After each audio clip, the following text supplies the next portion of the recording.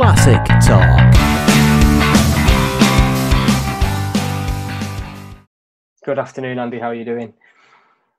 All right, Tom, not too bad, thanks. Yeah, Good. Still here. Yeah, things moving on though, slowly. Yeah, there's a few.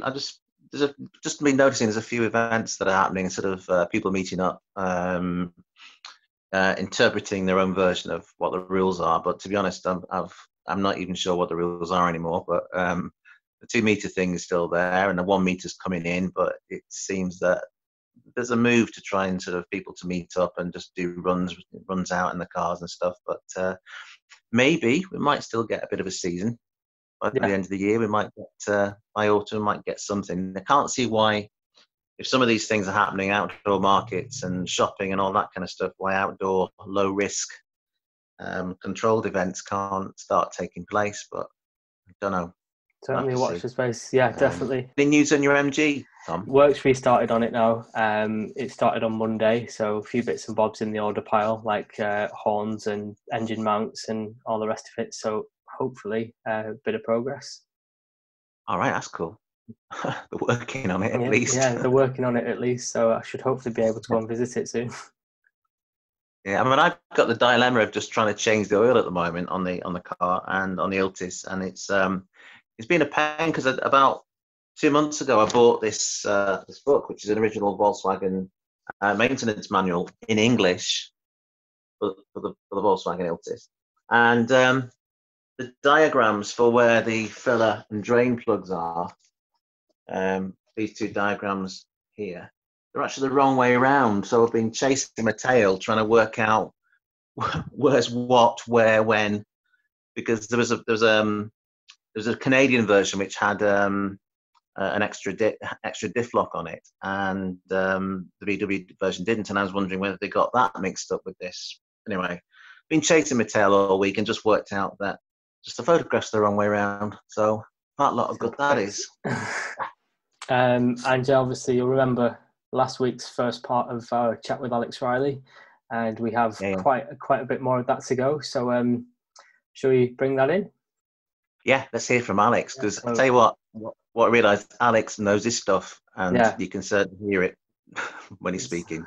But I've owned 4 Trabants for my failings, and so I've got a weird fascination with crap. And I think the thing I like, I mean, you mentioned about the rubber bumper MG. The thing I like about American spec European cars is how much they create like a Frankenstein's monster of a vehicle.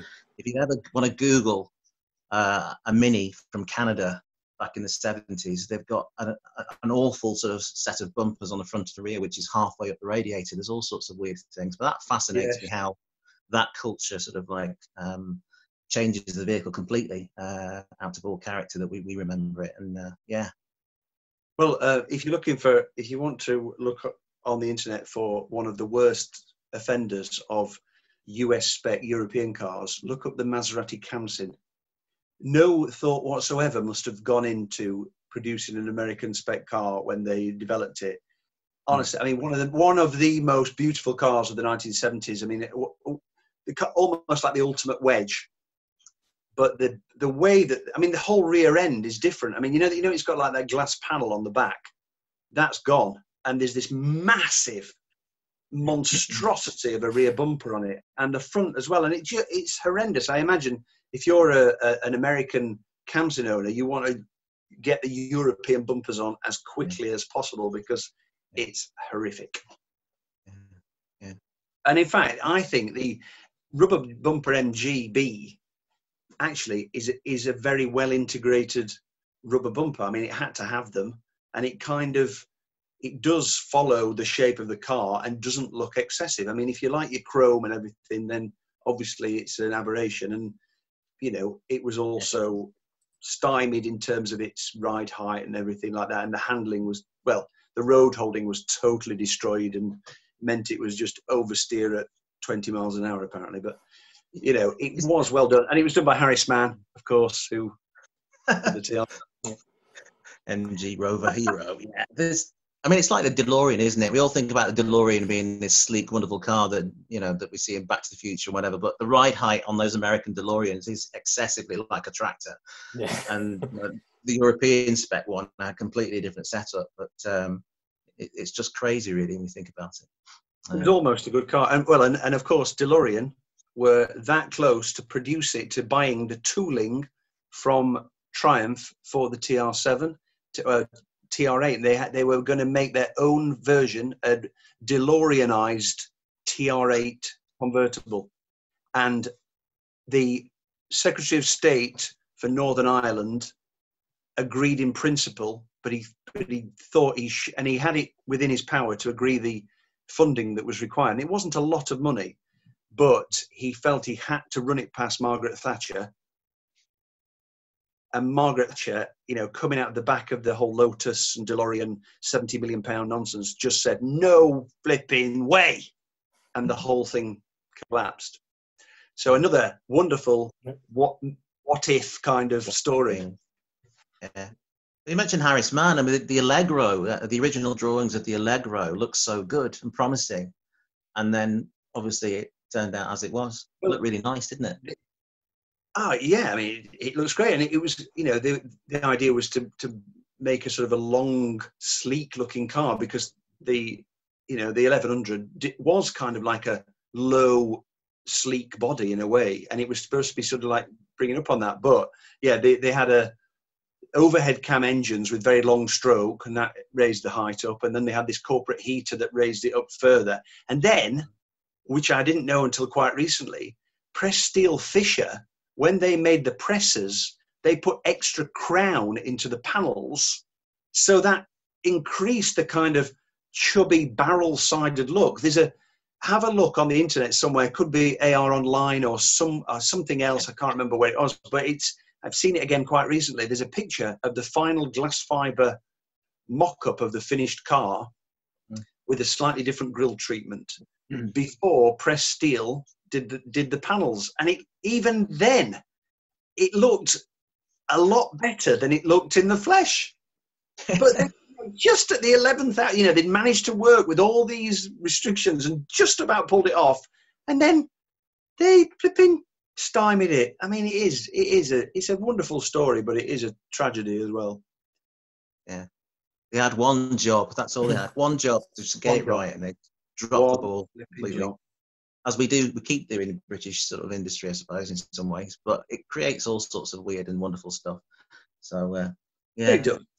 But you know, it would have been nice if we could have sort of made a few better decisions. And I don't know. I'm just reading Oliver Winterbottom's book. You know, the designer who worked at Jaguar, Lotus, and TVR, and that's just fascinating.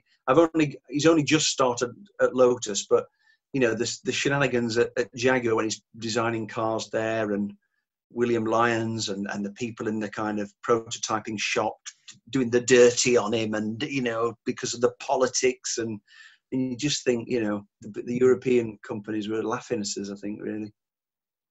Yeah. Still are, especially if things happen as they're going to do next year. Yeah. Anyway, let's move away from that. Not going to that. I'm buying up parts at the moment for this car I've got, just to make sure I've got enough spares, so I've got stuff to keep it going. But yeah, so let's leave that. It's all the exchange rate goes even worse, because it's like €5 to the pound. Oh, it's mad! I've just bought a CV joint bearing for it, and yeah, I mean, it's cheap as chips at the moment, but it's just going to be a pain. So I'm just buying stuff as, you know, hopefully keep it going. They did do a civilian version of the Iltis, though, didn't they, for a brief period? They did about 350, which didn't sell well. There were like 3 times the cost of whatever was the ultimate car you could buy at the time. I'm trying to think. It's 79, 80, 1980 was the year they made these civilian ones. Right. You could buy 3 Golf GTIs for the same price. So. Really? Yeah. Yeah.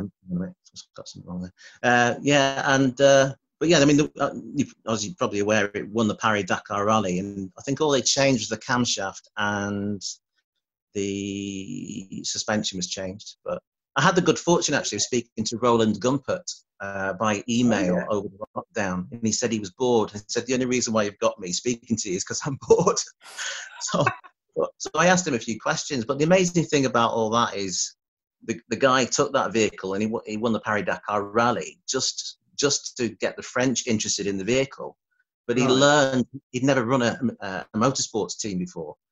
So it was his own team. It wasn't Audi. It was his pre-Audi sport, and he learned his craft of running a team before the Audi Quattro came along, and he developed that, of course, with others. He learned his craft with that team, and he came first, second, fourth, and ninth, I think it was. So it was amazing, amazing story. But the thing is about the Iltis is it's a fun, interesting vehicle, but I'm getting a little bit fed up of doing maximum speed of about 50 miles per hour. Is not that great. Well, if it does share so many parts with like the Audi 80, I mean, what about the Audi 80 GT? That had significantly more power. So Gumpert himself put a 5-cylinder in for the Dakar. So one car ran a 5-cylinder engine, developmental engine. So, but that was carrying the spares. So with the extra weight, he came 9th, but still finished with all the spare parts in the back of it. And he wasn't a racing driver, but he managed to do that. But it's So with the Iltis, it's an interesting vehicle, and it's that story that kind of gets me really. It's that kind of like you said before. It's the forgotten. It's all badge engineering as well, because the whole thing was built at Audi and is designed by Audi engineers, and it's just politics that got the VW badge on it. The same way you can find the Chrysler Avenger in is it Argentina that has a VW badge apparently. All that badge engineering stuff has been doing. Yeah, that's right. It was also the Plymouth Cricket, wasn't it? The Plymouth Cricket. Yeah, same thing as well. We had an Avenger. We had the instruction. We had the owner's manual there, and it said, the Hellman Avenger, the Plymouth Cricket, the whatever other ones there was. So I was like, oh, Plymouth Cricket. That sounds weird. But it didn't say VW 1500. No, it would be quite a cool car to have if you think about it. But imagine how many names it's had, because it also carried a Talbot badge, the Hillman badge, the Chrysler badge, the VW badge. Yeah. So it's quite a crazy sort of example of what was happening then. So I've got some interesting Quattro facts if you're interested. I'm not going to forgive you actually, Alex, because I remember that episode of the Car Years where the Quattro was pasted by that Renault. Absolutely. I mean, justice is done. You wanted the Quattro to win. You wanted the Quattro to win, didn't you? I'll be honest with you. I wasn't expecting the Renault to win. And nobody was. I always thought this is, I even think that they said, Vicky, you do the Quattro on this one because you're not winning many, so you're bound to win if you do. And I don't know if it's that one or another one, but she looks off camera at the producer like that, you. Yeah. But we don't know until that moment of opening the envelope who's won, and they keep it all a secret, and they can choose whatever they like. So. I wasn't expecting to do quite so well, I must admit. But as soon as you start thinking about it and you are advocating for one car, then by the end you believe in it so passionately because you know everything about it. You think, yes, it is the greatest Group 4 / Group B car because it influenced them all. So, apart from the Quattro. Which I think the sad thing about what we're talking about here, and I think Tom will agree on this as well, is the fact, because we were talking about this the other week, is that a lot of these facts and things that we're talking about are going to be lost perhaps in time, because as the younger generations come in, this era of cars is going to fall the same way perhaps as some of the pre-war stuff is now. And I'm just wondering how do we keep people interested in plastic, especially with the threat of EVs and the environment and everything else. Have you got any thoughts on that? Well, yeah, I think you're absolutely right. I mean, especially because, internal combustion engines are under threat anyway. We do need to engage younger people in cars. And I think we, as classic car enthusiasts and owners, we have a responsibility to engage young people, talk to them about our cars. take people for a ride. I mean, those kind of, when children have it's like your granddad had a particular car or something, or he took you out in it, or there was a neighbor who had some sort of fascinating car that you never saw. If that neighbor had told you to clear off or whatever, you might have thought, oh, it's an idiot's car.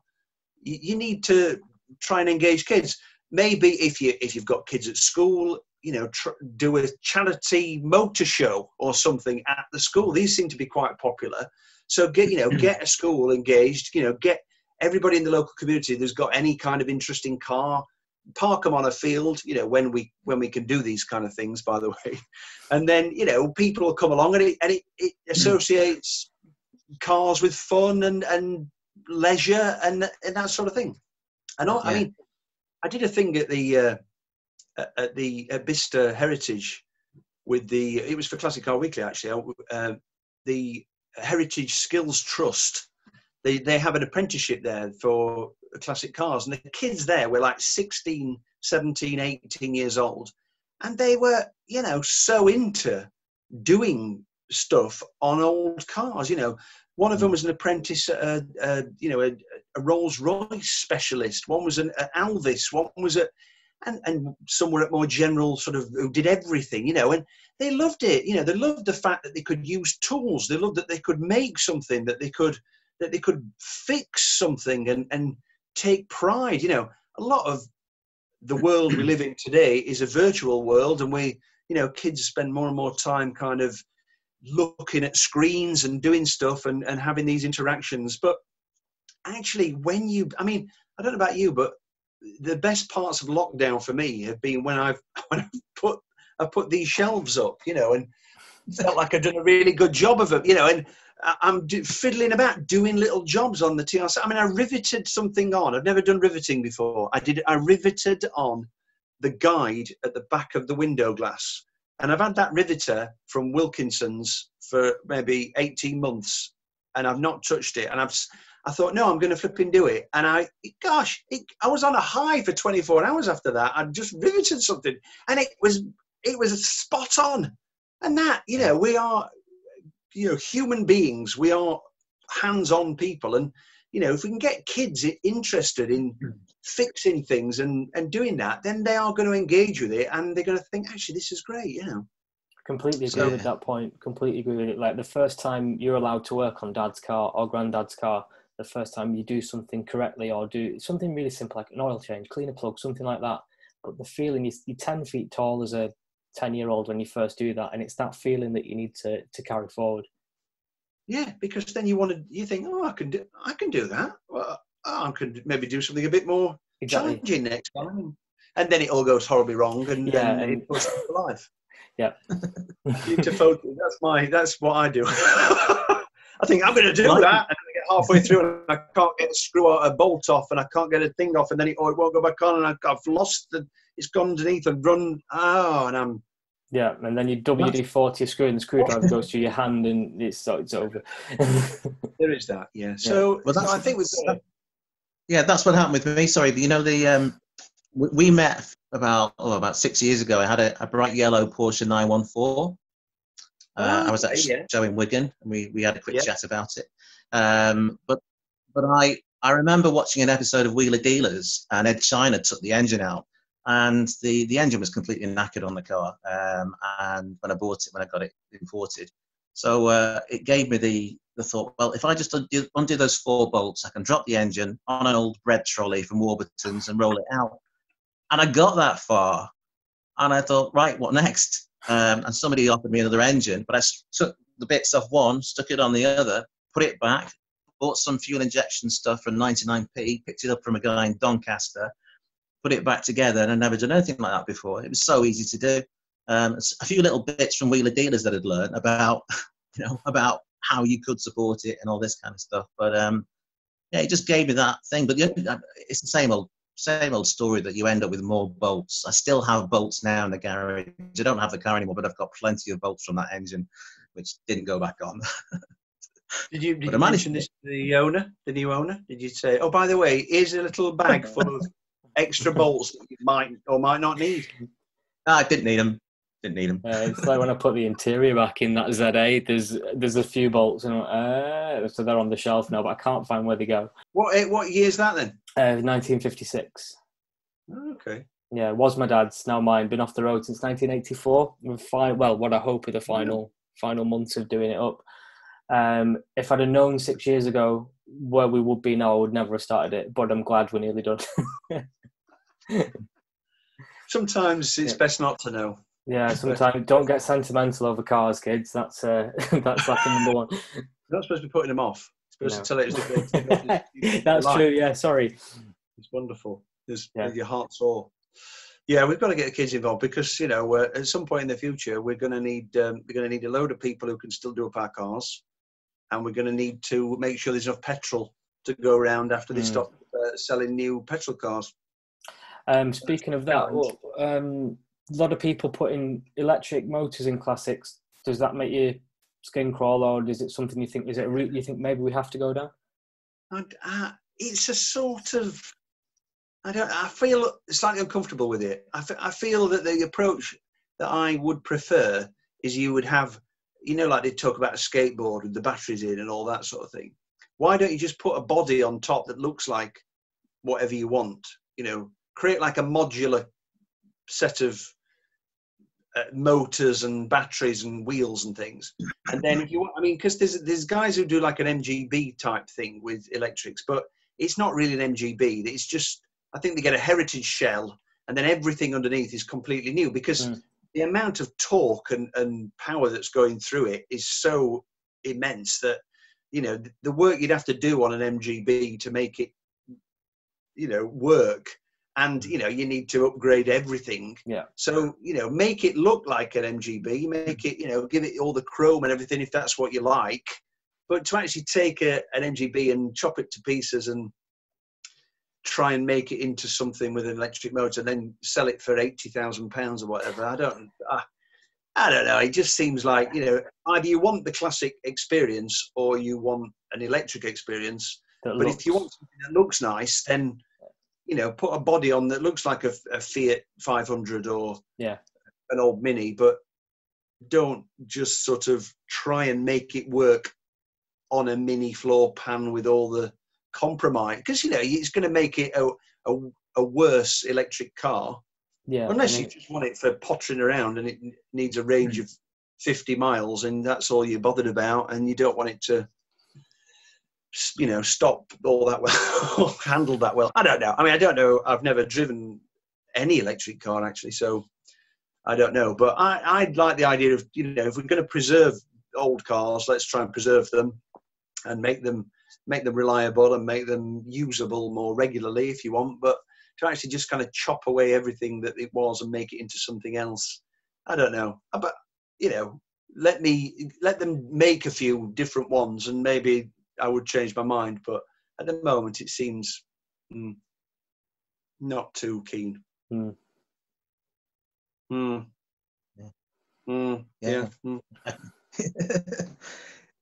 I mean, somebody did. Haven't they started rebuilding the DeLorean? We talked about DeLoreans before. I think they started to remanufacture DeLoreans, and of course we've got the new continuation Aston Martin DB5. With, you know, the gold finger gadgets that Aston building, and yet they're upgrading the engine and lots of other components to make it drive better. Some of these things are just kind of, you think, oh, I'm not sure, you know. It's trying to do one thing, but not I mean, all the way. It's kind of, especially if they're not road legal. I mean, I think you know, they've done continuation Zagatos, haven't they? Aston DB4 GT Zagatos, and I think they're not road legal, and you can't race them at Goodwood and that sort of thing. But then again, I mean, it's very easy as not millionaires to say, "Oh, that's absolutely what a terrible idea." But then if you I might have one of them. I'll have one of them. That sounds great. Yeah, 3 million quid, whatever. Yeah, I'll get one. That'd be, oh, what a laugh on a track day. That would be all right. So sometimes we can sneer at the super rich, but boy, oh boy, wouldn't it be good to have that dilemma? in real life. I mean, gosh, I'd love a bit of that. Apparently, these continuation cars, you can have them single vehicle approved for another £180,000. Yeah, well, I was just going to say, somebody asked and whispered in my ear and said, I think they said the Goldfinger ones, he said there'll be 300,000 it would be. Oh, really? One of those, yeah, apparently, because of Would you all the have different to- gadgets.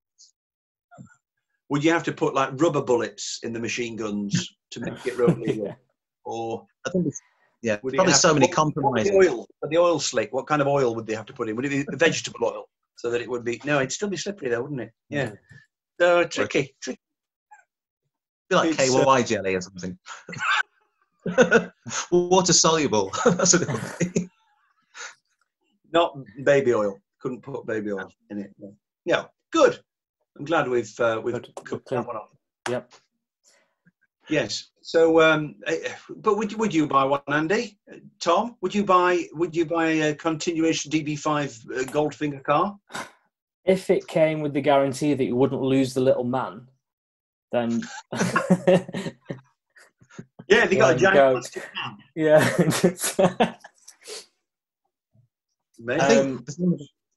Yeah, the whole story about the Goldfinger car is dubious anyway, because wasn't it a DB4 that was modified anyway? It was a DB4 Series 5. Yes, it was. That's So 10 pub quiz points to you. Yeah, but it makes no sense. Doesn't one have two filler caps on the back? Is that how? And the boot's different, I think, at the back or something. Anyway, but yeah, I would be unhappy. The Persuaders DBS, it's a DBS 6. Oh, yeah. Right. with the V8 alloys, the GKN alloys. So that, Persuaders, talking about car, it was impressionable age, watching a program about cars, the Persuaders. I mean, my whole life I've been trying to be Brett Sinclair in the Persuaders. I mean, a DBS V8 would be very nice. The suits, the hair, the international travel, everything. That, for me, that just look at, if you want to know what's going on inside my head, it's the Persuaders.